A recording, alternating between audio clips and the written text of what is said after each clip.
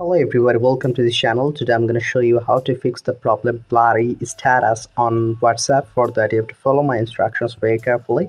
It's very easy. Just tap and hold your WhatsApp application. Now you can see an app info button. Click on the app info button. After that, at the third place you can see storage and cache option. Click on the storage and cache option. Now you can see there are two options like clear storage and clear cache. You have to both clear the storage and cache. After that, go to the Play Store and go to the WhatsApp Messenger and make sure your WhatsApp Messenger is up to date. Right now you can see that my one is up to date as it is written as open, otherwise it would be written as updated. After that, still if there's any problem, you have to go to the Chrome browser and you have to search for WhatsApp Contact Us.